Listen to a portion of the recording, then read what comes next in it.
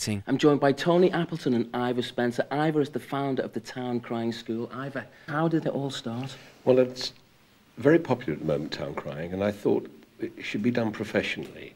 And it's a very old age profession. I mean, it goes back thousands of years. Wow. So I thought, I'll start a school, but I need a headmaster.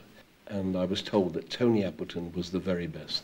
And I understand now, and I've seen him in action, he's the very best in the world. So he's my headmaster. That's a nice compliment, that, Tony, isn't it? Yes, makes me feel really big-headed.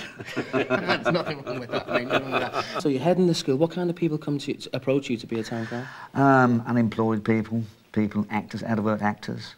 Out-of-work actors? Yeah. So if I'm out of work, then I can give you a call, or what? Well, that's right, you've still got a chance, yeah. But all walks of life, company directors who are looking to make an extra money, obviously they've got to have the projection to be able to do it. So, do you think I can make the grade? Well, I think you've got potential. Right. Sure? Yes, I think there's definitely potential there. Yeah, OK, so lovely. I'll be seeing you shortly. And Ivor, it's been an absolute Good luck, pleasure. Kevin. Cheers, thank you. Pleasure. Morning, ladies and gentlemen. Now that Kevin's arrived, the first thing we need is an outfit. There he is. And I will show you the traditional way to put it on. So, Tony, you've got my outfit on. What do you think? Not bad, Kevin, not bad, but your ruffle needs to be straightened. Right, OK. And your hat is back to front. You what? Your hat is on back to front. Like that? Yeah, brilliant. Yeah. All right, okay. You're all ready to go? Yeah. Your shoes okay? I feel great. Yeah, you look really good. Thanks. Yeah, and yeah, your ruffle. I'll just go and see how the others are getting on, okay? After helping the group dress in the traditional way, Tony moves on to demonstrating his rather terrifying town cry. From the diaphragm, otherwise we'll lose our voices. Listen to me. Ho-yay! Ho-yay! Ho-yay! Okay, now let me hear you do it. Ho-yay!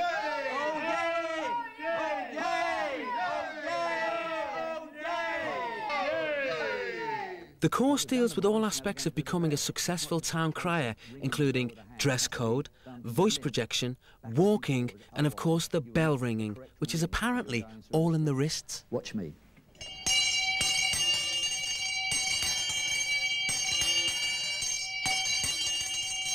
Right, now let's see you do it.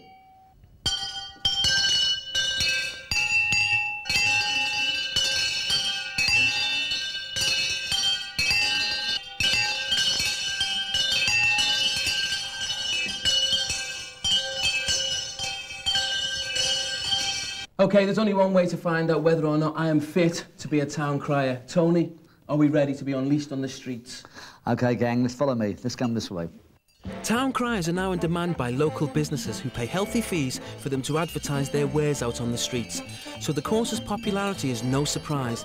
But Judy Jocelyn, Tony's first female student, is an unusual addition to the world of town criers. So, Jude, you're a woman on the course. Isn't that unusual?